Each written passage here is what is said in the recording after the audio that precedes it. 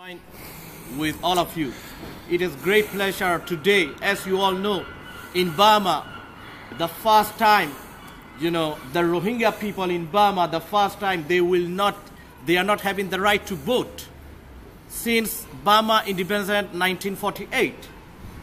For the Rohingya people, we have lost everything: ethnic rights to citizenship, and restriction of movement, marriage, education, and anti-Rohingya campaign were spread up all over the country.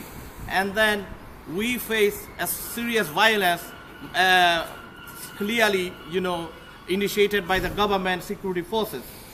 So this is the last thing we had, right to vote in Burma. And the right to vote have been taken away.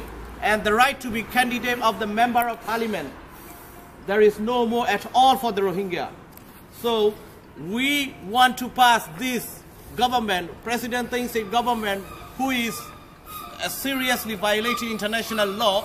Recently, last 2 weeks ago, international legal experts have mentioned genocide is occurring against Rohingya people of Burma, including Queen Mary University, Yale School, 45 Right, and Al Jazeera